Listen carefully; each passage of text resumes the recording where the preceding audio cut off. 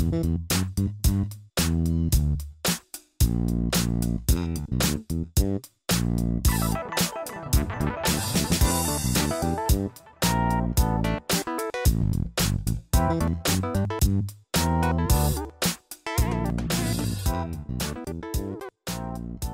we head towards having completed 3 months of lockdown, one thing is for certain. We just really miss hockey. Playing it, watching it, reading about it, it's been really difficult to know what to do with ourselves over the last 12 weeks. Creativity has been key in keeping ourselves occupied, and no better has that been demonstrated by two of the GB athletes. And that is what today's podcast is all about, as we welcome on Ian Sloan and Rhys to discuss how they've been helping to inspire the next generation of hockey stars and keep their skills sharp while stuck at home. So first of all, on today's podcast, we are delighted to welcome on Ian, who, having won more than 100 international caps for England and Great Britain, and captained both of them and competed at an Olympic Games, has teamed up with fellow senior international Ed Horler to create their own coaching company over the last few weeks. Welcome to Inside the Circle, the podcast, Ian, and great to have you on. Firstly, how have you personally found lockdown? Has it been quite challenging for you? Yeah, it has been. I think just ups and downs really. I think it's been the same for everyone, but I think that initial few weeks was kind of still not sure whether the Olympics was going to go ahead, and then obviously we got the news that it was postponed, and really since then it's kind of just been about sort of trying to cope with that and trying to sort of keep doing stuff that I enjoy, and that's really why I sort of started to do some online coaching and trying to keep myself relatively busy and have projects that keep me motivated. It's been quite up and down, but luckily I've had really good support from my family and friends throughout it, and it's been okay. I'm looking forward to getting back in the pitch though. So how did the idea of 5 Yards, your company, come about? Was it something that you thought of because of lockdown, or was it something that you already had in the pipeline that you were then able to launch and make lockdown that bit more interesting for those of us who want to play hockey but are a bit stuck to know what to do? Yeah, I think it's a little bit of a combination, to be honest. I'm really, really into my coaching. I'm well known amongst the team as probably the biggest hockey badger.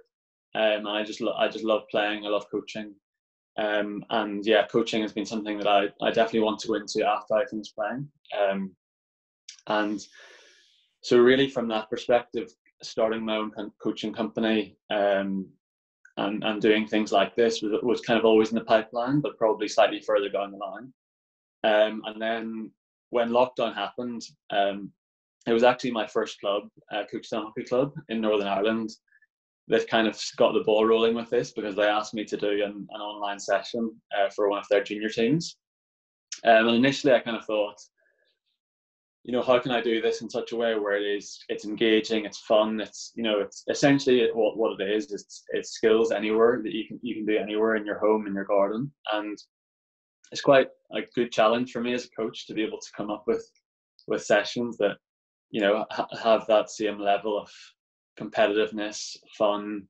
They feel like they're still part of a small community, even though they're doing it by themselves in a sense. So that's kind of how it started. And then from there, I did some sessions with Wycombe Hockey Club, which is the club that I coach, which I've been coaching at.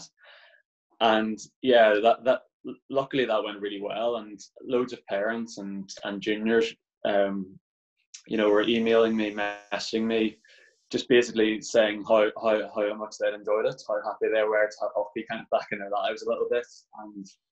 And I suppose that inspired me to kind of keep going with it and try to branch out and try to hit as many people over the UK as possible, because I really do believe that something that we probably could do better as a national team or national team players is giving that exposure to young players throughout the UK. We're all based around Bisham and around the I suppose the southeast, and people that play at those clubs, juniors at those clubs, do get exposure to us and to the international players, but maybe not so much in the north or over across the water in Northern Ireland. So I was chatting to my Ed Horler's obviously started it with me. He's probably one of my best friends at Wimbledon, and he's been doing loads of junior coaching there. So yeah, it just worked perfectly, and we initially just said, right, let's just do a half-term camp. Let's just branch out, open it up to anyone in the UK can join. Yeah, let's just really see how it goes, I suppose. And sort of similar to how Wickham went, we got so much positive feedback from it, and I think because all of our junior players in this country have been essentially in their house for the last 2-3 months, not able to play hockey, not able to kind of feel like they're maybe getting better, or feel like they're able to keep in touch. We've had some clubs that have had numerous players from their club join in, and they feel like they're doing it with their friends. And yeah, just the amount of positive feedback we got, we kind of just thought, yeah, let's just give this a go. And we started 5 Yards, our own coaching company. And yeah, just this week, a couple of days on the 10th of June, we had Hannah Martin on as our first special guest, our first session with 5 Yards. And it was really cool. It was really nice to see all of the kids' faces light up when she came on and answered their questions and showed us her favourite skill. What's the sort of reaction been like, and how popular have the sessions been? Did you expect them to be as popular and as well received as they have been? It's a really good question. I think both Ed and I were in a bit of a position of are people interested in this sort of thing? What is the appetite, I suppose, for sessions like this? It's something that's pretty much completely new. Throughout lockdown, I suppose we had been seeing lots of different videos on Twitter, seeing lots of different, like myself and Ed did ambassador session for Wimbledon, but they were all kind of just essentially videos of us doing skills that then players at home could copy.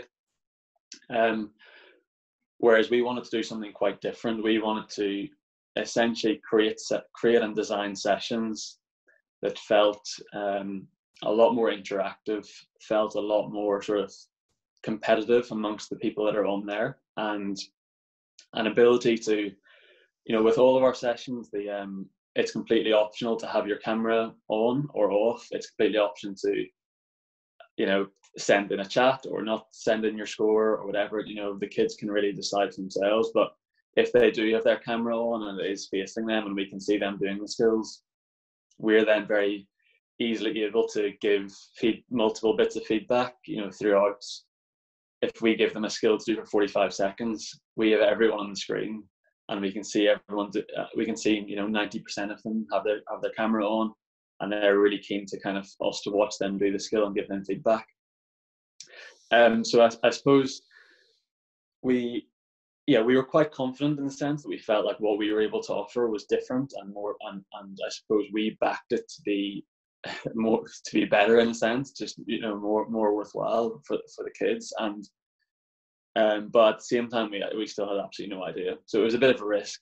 But we, luckily both Ed and I are quite optimistic people, and we kind of thought, let's just have a go. And yeah, luckily the reception we've had has way surpassed our expectations. All of the kids that have been in contact and their parents have been so positive, and we really appreciate that, because we really want it to be fun for them. You made a point earlier on when you were answering the first question about how you feel like as international players you could do more in terms of inspiring the future. I guess, do you feel like that's sort of not been the case in the past because sort of time has been limited, but actually lockdown has provided you with a solution to that actually, when hopefully we can return to some sort of normality, that actually you can continue doing these sort of online coaching sessions in the future, and actually this will make hockey more accessible, make yourselves even more accessible than ever before? Yeah, I think you're totally right. I think it's always been something that, speaking to all their different GB players, it's something that is at the forefront of our minds. And I suppose until now, there didn't really seem to be much of a solution, in a sense. We really wanted to inspire and get in touch and give contact to as many people throughout the UK as possible. Inspiring our junior players. And I suppose until now we were very limited by location, time, energy. Sometimes, if you've got a day off, it's, do I want to drive 5 hours north to do a junior session? And luckily we have a lot of people in the squad who do give up a lot of their time and energy for those types of things. But really, I feel this is the best way of doing it, to be honest. I think this is the best way of reaching as many people and giving opportunities to as many people and wherever they live in the UK, kind of fairly regularly. And we kind of need to figure out, how many camps we're going to do. Are we going to do weekly sessions? We still need to figure all of these things out. But we certainly believe this is the best way of achieving that goal of giving opportunities to juniors throughout the UK. And what sort of the main focus in terms of what you're actually coaching? Because we've seen, and it's become very popular on Instagram, especially at the moment, videos of people performing the most ridiculous skills, and it seems as though that we've got a lot of incredibly talented people in this country. But are you more focusing on that, or is it more just getting the basics right, or is it a bit of both and varies week by week? Yeah, it's a really good question. So it's been so good actually seeing so many people posting their videos on social media, and some of the skills that the young players have now is absolutely ridiculous. It's so cool to see. We kind of had a few really key things that we wanted to get from the sessions. So we wanted it to feel different. We wanted it to feel special. So whichever bit of the session we were doing, we didn't want it to feel like their sort of standard school. Like, let's just take the warm up, for example. A really, really easy thing to use as an example. Like, they go down to their hockey pitch, they run around the pitch once, they do a couple of hamstring stretches, and kind of off they go. Whereas Ed has done a brilliant job of introducing different yoga movements, a little bit of strength and conditioning exercises, obviously all relatively basic stuff, and stuff that they're able to do. But I suppose just giving them exposure to things that they probably hadn't seen before or done before. And then when it comes to the hockey part of the session, we thought about it quite a lot, and we had some really key goals as to what we wanted the session to be like. So we really wanted them to be interactive. We really wanted to be able to give them feedback during it. We really wanted to make it fun and competitive. And we really wanted, as you kind of mentioned, the balance of different skill levels. So we've got some 5-year-olds on there in their garden getting chased around by the dog, and we've got some 16-year-old kids who are absolute world-class skills already. And so it's basically being able to cater for all of those. And what we actually took inspiration from, interestingly enough, was video gaming, sort of the skills tutorial parts of video games. So it's actually been quite a big trend in coaching recently, whereby coaches are trying to design their sessions more along the lines of kind of what a video game would feel like. And obviously, like, I love playing sports games on the PlayStation, and tons of kids are super engaged by these games. And so actually, can we take elements from that into our coaching? And that's a really good concept that I find really interesting. And so what we've done, if you just take I run a little 10-minute section as part of the session, and we've taken the sort of FIFA bronze level, silver level, gold level award, in a sense, for a particular skill. So this week it was our ability to kind of fake a pass and then sort of move out of that space with either, and the bronze level, for example, would be we fake a pass. I'm getting all of the kids to look at the screen, so I know that they're looking for the pass, and then dragging it back into their body space and protecting it. And that's bronze level. They can all do it. They can all have a go at it. Silver level would be they fake the pass, and actually, instead of just dragging it along the floor back, they're actually, over the ball, lifting it back towards them. And then gold level is just as crazy as we can get. Really, it's kind of just, fake the pass, lift it back towards you. While the ball's in the air, we're knocking it a different direction. What's been really interesting has been how much all of the kids have just enjoyed trying the different levels. So, you might have a 7-year-old, they're definitely able to do bronze. So that's good. Silver, they're finding like, oh, I've never really tried this before, but it's quite good fun to try. And then they get to gold and it's like, oh goodness, like this is quite hard, but they've all just loved it. And once they've then done the bronze, silver, gold, they maybe do 45 seconds of each one with us giving some pointers, some feedback. I then say, right, it's competition time. You've got 1 minute. You choose which level you want to compete at. And then you're going to see how many reps you can do in a minute. And so then at the end of the minute, they go on the chat section, they put their score through. I pass over to Ed for his bit, and whilst Ed's doing his bit, I'm looking through all of the scores so that when it comes back to me, I'm then saying, right, the bronze winner this week was, the 7-year-old getting chased by the dog. The silver medalist was the 12-year-old who's been playing hockey for a few years and is getting pretty good, and the gold medal winner is the 16-year-old who is probably as far away from being in the GB team. So it's been really good fun actually, and really good for my coaching, trying to brainstorm and come up with different sessions. And something you mentioned there, how does it make you feel? You're not getting the feedback sort of face to face because this is all being done virtually, but you're able to get that feedback still in the form of them being able to see things or them enjoying it. And how does that sort of make you feel that these kids are really warming to it and really wanting to take part in your sessions? Yeah, it genuinely is me. It's probably been the best. Like doing the sessions has probably been the best thing about lockdown for me. I have personally really missed playing hockey, really missed coaching, missed being around the squad. And these sessions actually have really cheered me up in a sense, and actually motivated me individually to continue with my training and all of my gym stuff, all of my running, because it kind of has just reignited and just made me remember my passion for the game as well. And yeah, as you say, I think one of the first things that Ed and I found quite difficult about doing these sessions was you don't necessarily get that feedback as much from them to you during the sessions, because you're not in person, you don't see the body language, you don't necessarily see the smile, or you don't.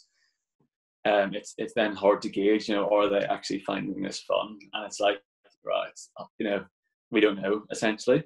But I suppose what we've really measured it on has been, so take day 1 of camp, we've got this many people, and on day 4, nobody has.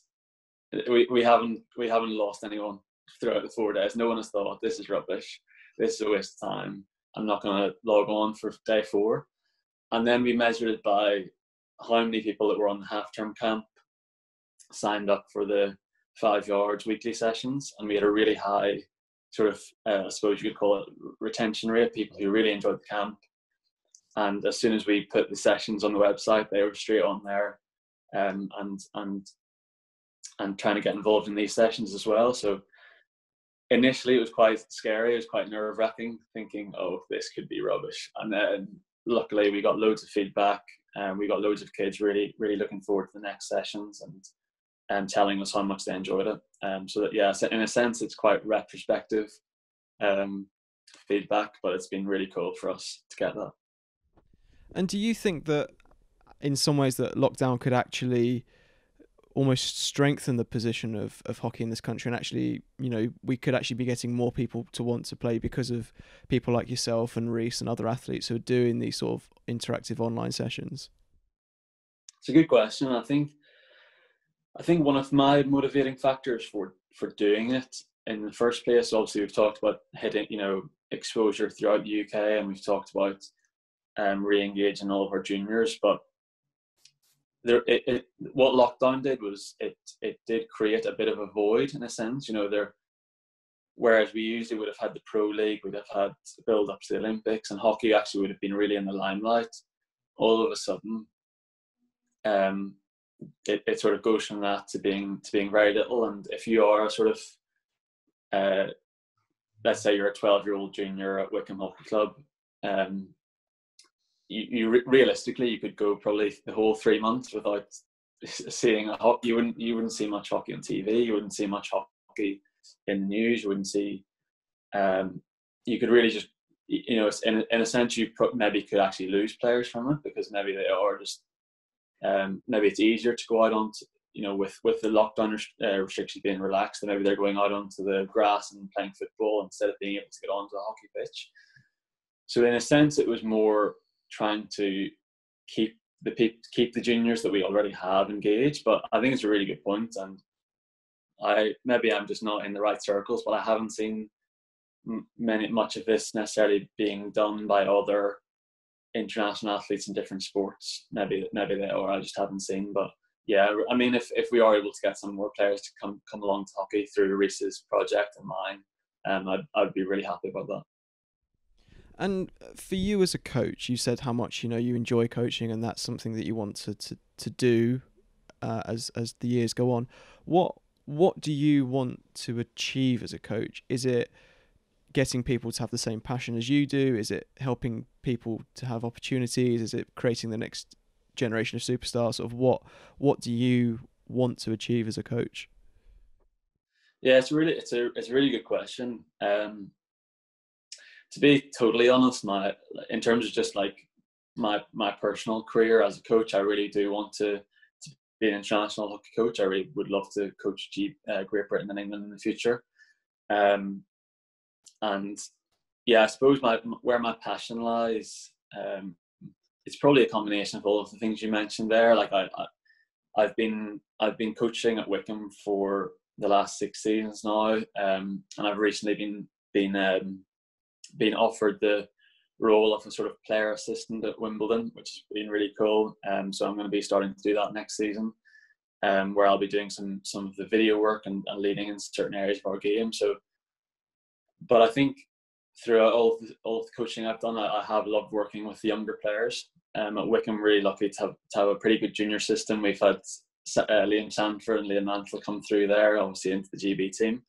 And that's been one of my favourite parts of coaching, has been seeing a young player develop a passion for the game, develop a really good attitude to learning, and see how much they've progressed, and whether that's been at Wycombe or they've actually gone to university and they're playing in the National League or they're playing in the Premier League, wherever that is.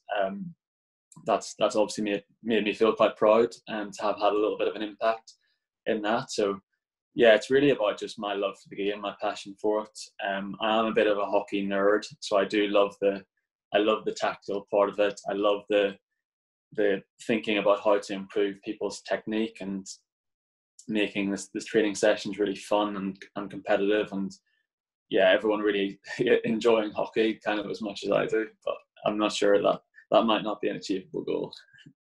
And how much are you encouraged to, alongside your training and you're playing as a professional athlete, how much are you encouraged to work on something like your coaching and almost preparing for that eventual life after hockey? Yeah, I think one of the best things about the Great Britain programme as a whole is the fact that we have Emma Mitchell, who is our what's her official role? Performance lifestyle manager, I guess. Yeah, I think it's that.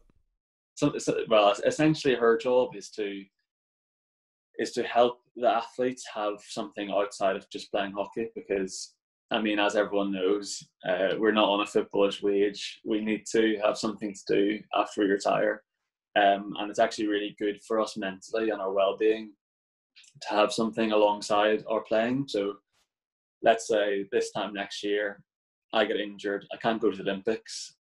It's then a very dark time for me. But if I have another side project, or if I have something else happening in my life, that then really balances it out. So within the squad, we've got a few guys who do some stuff outside of hockey that's completely different, and we have a few guys doing some sort of online university courses. We've got other guys coaching, and everyone, it's actually part of our individual development plan as a player to have a more to me aspect in there, and have something that we're doing outside of the game. And I think that's quite unusual in elite sport. I think the traditional method would be to say you have to be 100% focused on your playing, and don't let anything else distract that.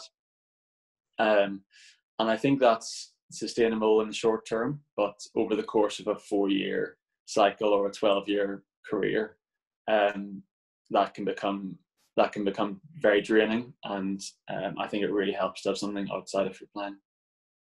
And final question before I let you go: what are the future plans for 5 Yards? What have you got coming up over the next few weeks? Yeah, great question. So yeah, Ed and I have been brainstorming pretty hard. We're really open actually to lots of different ideas. In the short term, we've still got 2 more weeks of our 5 Yards online masterclass. So yeah, I'd really encourage anyone who didn't get onto the first session. Those 2 sessions are still on our website, which you can book. After that, we really gonna have a really good brainstorm and think, how can we, essentially retaining the goal, how can we impact as many people in the UK as possible? And we really believe that online camps probably will be our cornerstone, really the main thing we do. But we've also had quite a few emails saying, will you come to our club on this day? Will you, and we're really open to that. So I think at some point down the line, it could be a physical camp in person on a hockey pitch. It could be whereby we go to different clubs, different schools, and do clinics. It could be that we, one of the things I'm really passionate about and really enjoy is talking to other coaches, and almost, I'm very lucky to have been on the advanced coach program, and I actually finished that this summer. And one of the best things about that has been having a community of coaches around me that I can chat through session plans, talk through video clips, and that almost giving access to that sort of environment to other coaches in schools and clubs is something that I'm really keen to start as well. So yeah, we've got loads of ideas. We just need to figure out when we do certain things and who's interested in them. Is anyone interested? But one of the key things is really for people to we really want people to get in touch with us. You can find us through my Instagram or on 5 Yards Instagram or on Twitter, on our website 5-yards.co.uk, and all of the information is on there in terms of how to get in touch and the different things that we're planning. But yeah, I'm really excited to kind of get started with a few different things, see what works, what doesn't work, and hopefully people will get stuff from it. You've done the plug. Owen, I was going to give you a plug there, but you've already done it for yourself. But thanks for joining us, Ian, and we wish you and Ed all the very best with the projects. And yes, please make sure you check it out if you want to learn from the best. We'll be back after this very short break speaking to Rhys.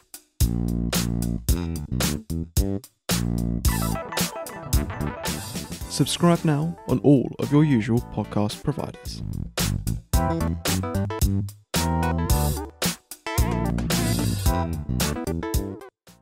Welcome back to Inside the Circle, the podcast. And having spoken to Ian Sloan before the break, we are now delighted to be joined by Rhys Smith, the England and Great Britain international who also founded and runs Hockey in a City. First of all, welcome to the show, Rhys. We've been in lockdown for quite a while now. How have you found it, or how have you been coping? Thank you for having me on the podcast, Will. Yeah, overall, I've really been enjoying lockdown. It's given me a lot of time to do things that I've wanted to do and things that I've needed to do.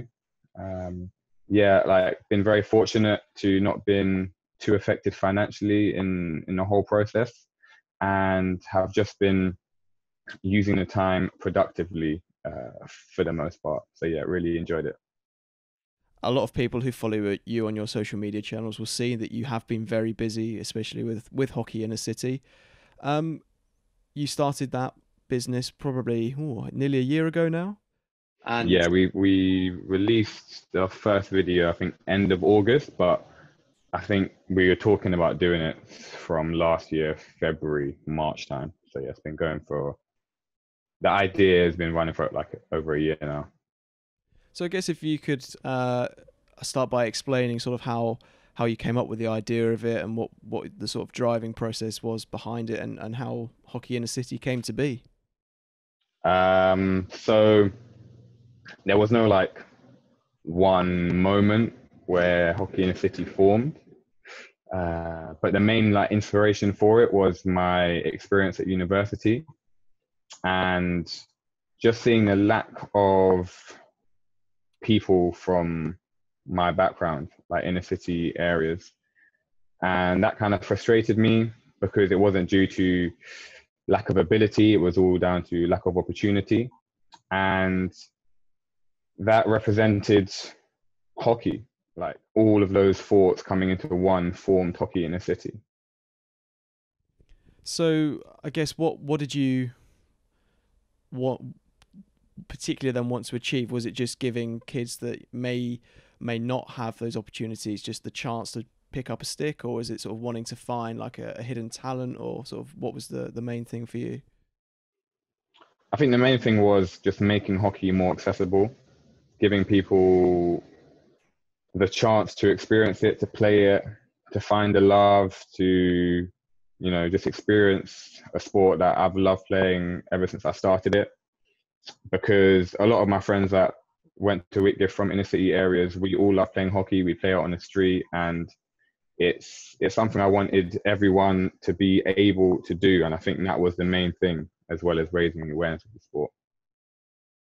So the children that you coach and stuff, when you first went to them and started teaching them hockey, had any of them played before, or was it a new experience for all of them? And actually, if you sort of explain who the children are that you are coaching at the moment. Okay, so I'll start with the children we're coaching at the moment. I've gone into my old primary school, Emmanuel St Andrews Primary School in Streatham Common, and we've got an after-school club running there with two groups, like a key stage 2 group and an elite group. It's all from year 3 to year 6.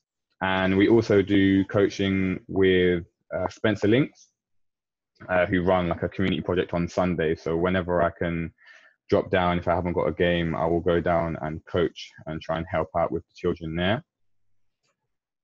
And yeah, so the children, had they played hockey before? Well, in my assembly, they all put their hand up and said they had. But when we went to the training, it was very evident that they hadn't, because they didn't know how to hold a stick. They were using both sides of the stick. So yeah, I think they got the wrong idea of what I was talking about. So yeah, none of them had played before. We had one ice hockey player actually, who plays up at Streatham Ice Rink. But other than that, none of them had played before. So what's it been like for you then to see them not only enjoying the sport that you love, but getting better and wanting to get better? No, it's great. Like, I feel when I first started it, I was under the impression that I wanted to try and make everyone as good as they can be, try and get them, you know, representing the county, regional, and that was kind of like my ambition. But what's been really great is understanding that some people just love playing hockey because it gives them opportunity to be outside playing sport with their friends. And then we do have some people who are very much kind of like on that kind of elite pathway, kind of academy sort of sessions.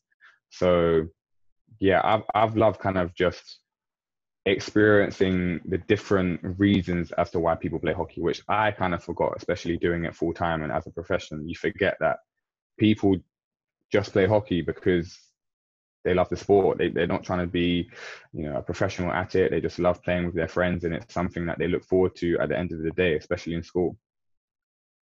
And have there been any particular highlights or things that have stood out for you? Because I know that you've taken them on a few trips and things like that, or is it one of those days in particular, or is it just, you know, seeing them enjoying themselves and having fun?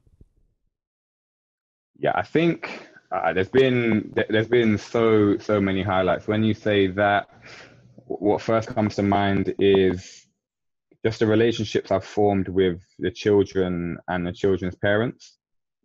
The fact that the children's parents definitely do trust me and respect the coaching that myself and Tendo Kamuli have been doing with the children, and really value what we've been doing with the children. The first term for us was fantastic, running trips to Epsom College and Whitgift School, And just seeing the amazement on the kids' faces when we went to Epsom College, like they just had never experienced a school like that before, like with that many grounds, with a swimming pool, with a chapel. Like we went into a chapel and we spent like half an hour just there, like looking up into the ceiling. Like, so yeah, moments like that, being able to go into the gym at Whitgift School, and we had a presentation at the end of first term where we had all the parents, all the children, and we gave them certificates, and we gave out kit to them. And it was just a great moment to kind of summarize what a fantastic term it had been. So yeah, I think those are a few of the highlights that pop up into mind. And when you took them to those schools, was it for you almost a sort of showing them that actually, you know, this is attainable for them as well, because you went to that primary school and you ended up going to Whitgift, so you know, was it you sort of showing them that actually, you know, if they want to, they can achieve these things that they perhaps didn't know even existed? Yeah, 100%. I think as well as that, we wanted to train on an actual hockey AstroTurf because we've been training on tarmac. So the thought process was, can we get the kids training on AstroTurf? And definitely, yeah, my background is that I got a bursary to go to Whitgift School, and I had never heard about Whitgift School, but one of my friend's mums just brought me there. And ever since I went through the gates, I was like, I need to go to this school. I was just taken back by the peacocks, the prefects in gowns and things like that. So I wanted to just, for them just to have the same experience and just awareness as I did. So if they are capable, if they do want to go down that path, they are aware that that is possible for them. So yeah. I was actually lucky enough to be there with you on the trip to Whitgift School, and one thing I noticed was that they are a brilliant bunch of kids. Like, they're really funny, really entertaining. Is that something that you really enjoy? Actually, is actually just, you know, spending time with a really good bunch of people? Yeah, 100%. I think as time goes on, like you definitely develop good relationships with the children, having banter, like yeah, I love it. It just reminds me of how I was like when I was in school. And yeah, like those relationships are definitely a big reason as to why we continue to do it and why it's been such a great 2 terms at Emmanuel. And you talk about how you continue to do it. Obviously, the last few months have been dominated by coronavirus and lockdowns and all those sorts of things. And we spoke to Ian about, you know, how that's provided him with an opportunity to do some sort of online coaching and virtual sessions. Has that sort of been something that you've then been doing with the children to continue on what you started? Yeah, from a hockey in the city perspective, I didn't want to do anything straight away because I realized that there are obviously a lot of challenges that come along with Corona. So I gave it a bit of time, and then we started up weekly challenges. And we've got a WhatsApp group. We'd communicate on that with all the parents, and yeah, just send weekly video challenges and try and incentivize the children to send in videos. Like, there's no pressure for them to do so. If they want to send in videos, they can. And yeah, people have really enjoyed having something to do at home, and yeah, striving to continue to improve because they're like right at the start of their journey. I think it's very crucial that they have hockey content to continue practicing because they haven't played that much. So yeah, it was to try and continue them improving on their hockey journey as well as giving them something to do at home. And do you feel like most, if not all, of the kids have been engaged and wanting to do that and get involved, and maybe not even send you the videos, but just try it at home? Yeah, a lot of them have. Like I reckon just over half of our children have done, and we've been sending them to Spencer Links as well.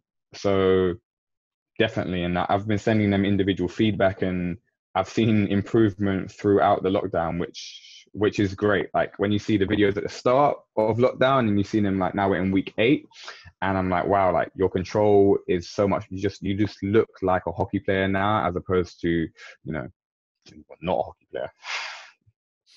And what would you like those children that when they eventually you know, because some of them will be leaving Emmanuel School. What would you like them to do? Would you, you know, like to see them in clubs, or would you just want to just see them just continuing to play hockey in any way they can? I think it's very like you've got to treat almost each child individually based on where they're going to secondary school, their interest in hockey, like their ability. There are definitely, well, we want everyone to continue playing hockey, but the reality is that they're not all going to. So providing them with the information and the pathways to join a club is something that we have been doing, and we will definitely make more of an effort with our Year 6 leavers, because our Year 6s, they're very good. They're strong. So I want to, you know, help them continue playing hockey and kind of just chat to them on an individual basis. Like, how have you found the first few terms? Do you want to continue playing hockey? Yes. Okay. This is the best club based on where you're going to secondary school. Okay. If you don't want to continue a club, can we provide you with like community sessions put on by Hockey in the City? So yeah, it's very much like variable what we want from the kids.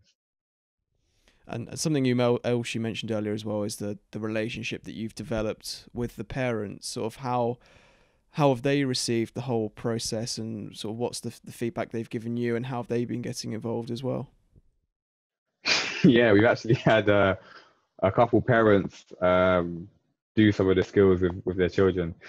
Yeah, the parents have been fantastic, writing messages on the group, like showing their appreciation, actually getting the children to do the hockey videos, because obviously they have to record it. So yeah, their support has been great, and it always has been. They've accompanied us on trips to Epsom, to Whitgift, and so yeah, it's something that I really do value. And finally, obviously, this is a very strange time for us, and we don't really know what the future holds. But where would you like to see Hockey in a City go? What would you like to continue doing with the business? So I think that whatever direction we go in, you know, what is at the heart of Hockey in a City is making hockey accessible within inner city areas, and you know, diversifying the population that play hockey. So whatever direction we choose to go in, whether that be partnerships with other clubs or running community sessions, at the heart of everything we do, we'll have, you know, wanting to make hockey more accessible for children, giving that equal opportunity to people from inner city areas to play hockey, because yeah, it's not a sport that's very popular within inner city areas. So yeah, that is it pretty much. And as a player, as an athlete, something we spoke to Ian about earlier is that you guys sort of realizing that you actually have, with your states and everything, have the power to change things. And I've seen, and quite a few of the GB athletes have been on board with Hockey in a City. Is that something you're going to try and continue doing? Is that as athletes using your platform to inspire people and to show them that, you know, hockey is a sport that anyone can do? I definitely will be using my platform to do that. I think, you know, you don't have to do it. Like there's no like responsibility to do that. I don't think. Like it's just based on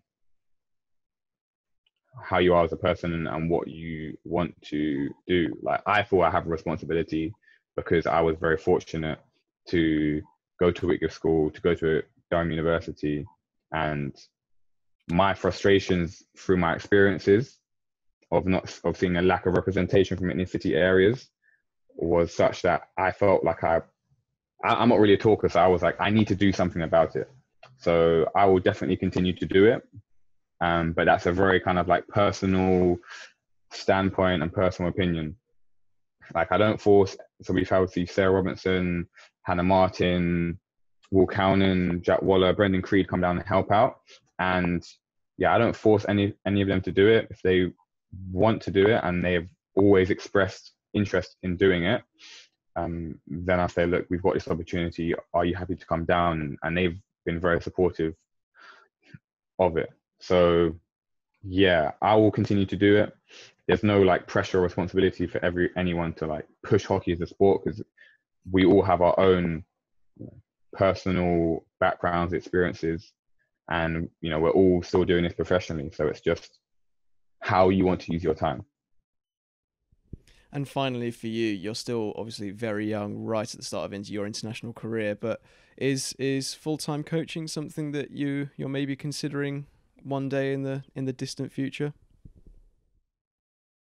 So yeah, I can't lie, I haven't really thought about that. I enjoy coaching like little sessions here and there, like the basics, the technique.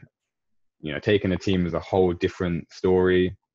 Full-time coaching, like obviously I coach at Evo Hockey, and doing 3 days there is enough for me in a week.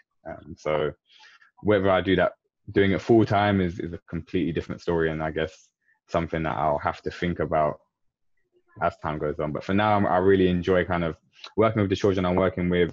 It's because we're not doing that many children, it's quite nice to have good and personal relationships with every single one.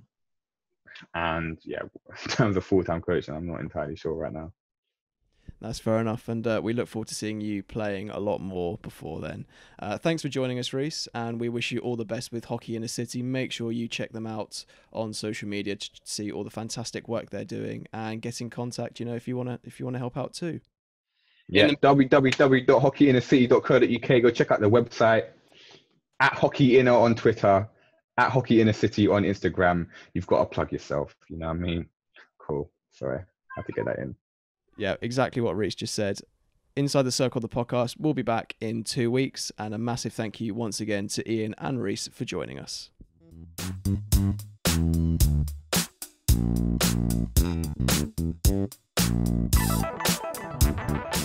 Once again, a huge thank you to Ian and Rhys for joining us this week, and make sure you check out their websites and social media pages to see how you can get involved. Inside the Circle will return in 2 weeks, and in the meantime, make sure you subscribe on all of your usual podcast providers.